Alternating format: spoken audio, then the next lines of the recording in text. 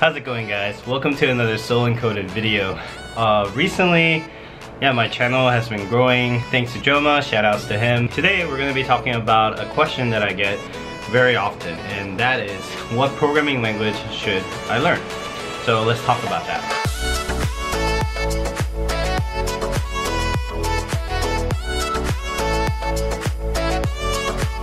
So the thing about this question is that it's just one of those questions that it's probably the most common question for someone starting out. You know, what language should you learn? Because they're just, to simply put it, there's so many different languages. What I usually like to do when I try to answer these kind of questions that are kind of vague and kind of there could be many right answers, I always start with the why. What is the end goal that you're trying to achieve? So with that frame of mind, answering this question is almost as easy as kind of a mapping. So you say, oh, I want to do this, then you should learn X. So it's almost, for most cases, it's kind of like that. So that's the first thing that I would want to start with.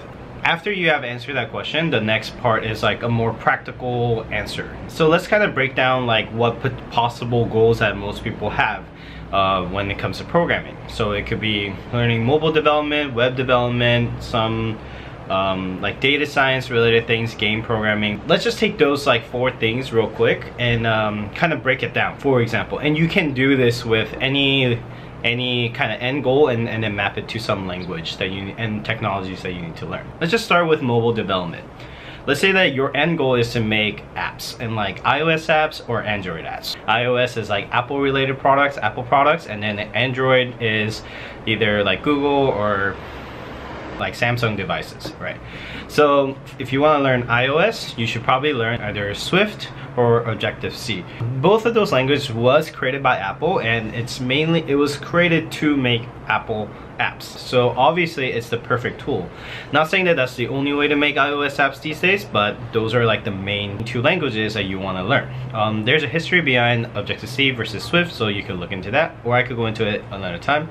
But for Android, it would either be Java or Kotlin.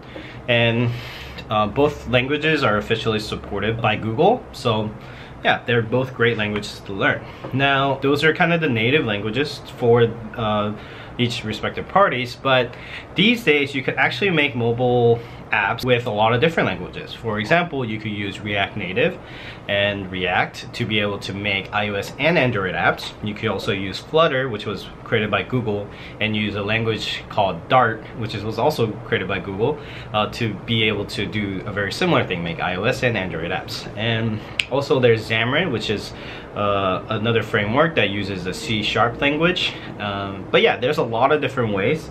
So what are the benefits of like using a framework like React Native or Xamarin or Flutter?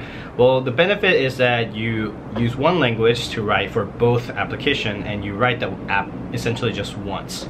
So it's pretty powerful. It saves a lot of time. It also allows developers, allows companies to hire certain type of developers to be able to work on both platforms. So there's just like there's no divide. There's like technically you should have parity in terms of features, so no one's like lagging behind each other because you're working on the same product at the same time.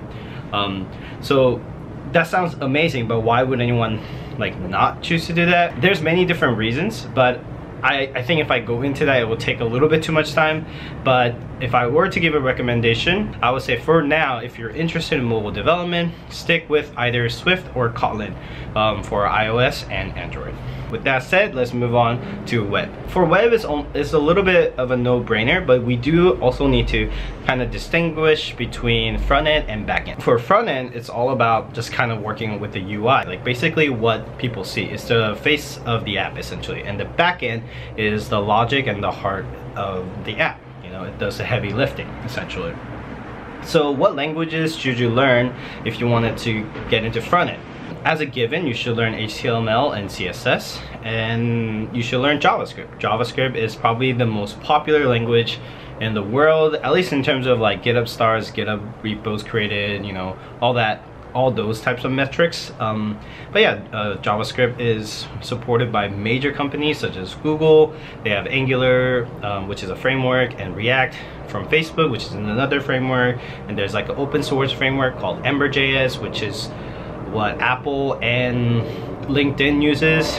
But yeah, a lot of people use JavaScript, and JavaScript has a huge community. So JavaScript is probably the #1 choice to learn if you wanted to get into front-end web development. But yeah, so let's also talk about backend. So backend is a little bit more complicated when it comes to like what's the best backend language. You know, that is up for debate, and I feel like it's another video on its own. But I'll just give you a few suggestions in a way so that you could choose what you want to learn. You can use Java. There's Spring Boot, which is very popular for enterprise. There's Python. You could use Django or Flask, which is just another framework that allows you to make backend APIs very quickly. There's also Ruby on Rails, which uses Ruby and the Rails framework, Clojure or like Go. Also with JavaScript, you could do like Node and Express. But yeah, there's like a ton of backend languages and frameworks that support, you know, just making APIs and other backend related work. But yeah, so how do you choose like what to learn? This one, I'm gonna just give you guys an advice, because there's 2 ways I would solve this problem. One, I would do some research on companies that I want to potentially go into. So make a list of like 10 companies that you want to get into, or like the types of companies that you want to get into, and do some research on what technologies that they use.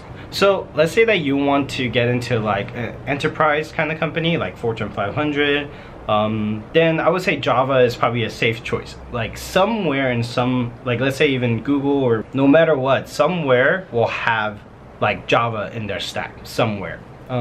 Even startups, you know, a lot of people tend to say Java is like old school, but Java is a very popular language. So yeah, Java is a very safe choice. I would also say Python, because Python, especially when you're starting out, is a great language to learn. A lot of companies use Python, and more these days it's becoming like kind of the go-to language to do very quick backend work. Ruby on Rails was like probably the most popular backend for like startups like past 8 years, but things are starting to change a little bit. But yeah, so I would say Java or Python. And if you're interested in both front end and back end at the same time, then you know, learning JavaScript and Node and Express is a great option too. But I recommend either Java or Python. Moving on, let's go to data science real quick. Let's just hit it. There's only a few choices here in my opinion, which is Python for like data scientists, programmers who are like more like data scientists.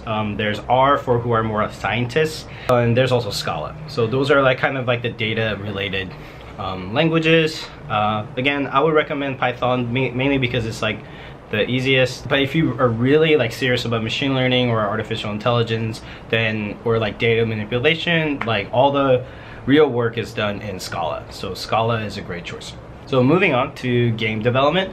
So game development, there's a few choices here, but if you're really serious about making video games, then you have to learn C++. For example, all the major like AAA studios use like C++. It's like the de facto standard. But if you want to go into like indie development, or like even some AAA companies will use some like C# and Unity. For example, Hearthstone is made in Unity. So Unity is kind of like React Native in the sense that you write the game once and you could compile it to many different platforms.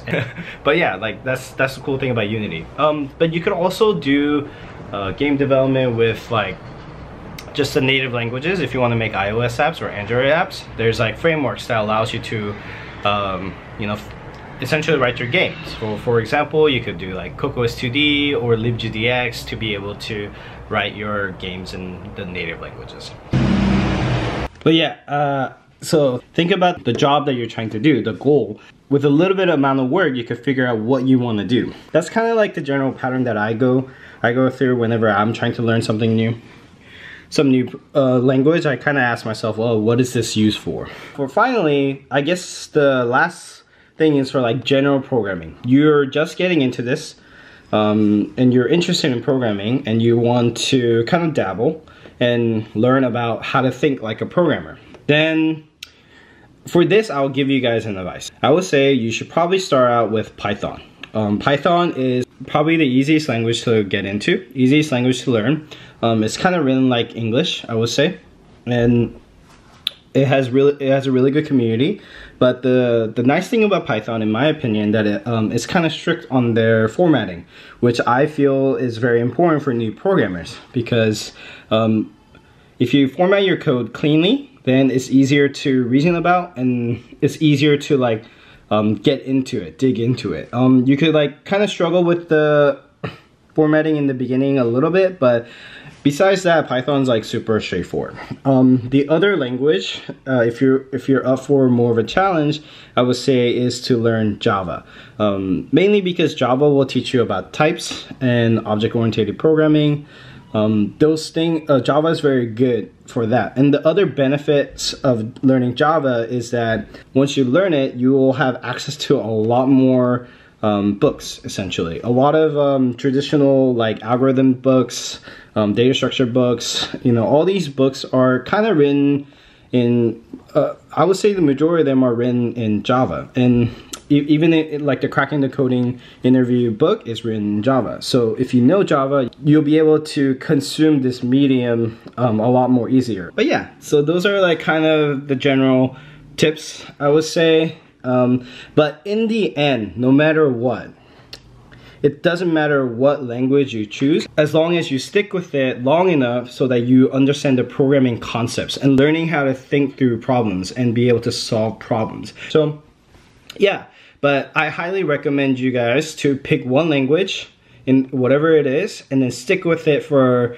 a good amount of time. If you keep jumping from one programming language to another, your progress will be very, very slow. So those are kind of like my main tips. Just to review, you know, think of what you want to do. So find something that you're passionate about, you know, to solve like the problem that you're trying to solve. So whether that be mobile development or making apps, iOS apps in general, pick that one language until you're able to kind of master like programming concepts. And then you could pick up another language for whatever reasons that you want to do. But I would say for most people, to just getting started out, you really just need to know one language really well for a long time. Like, people don't care if you know like 10 languages.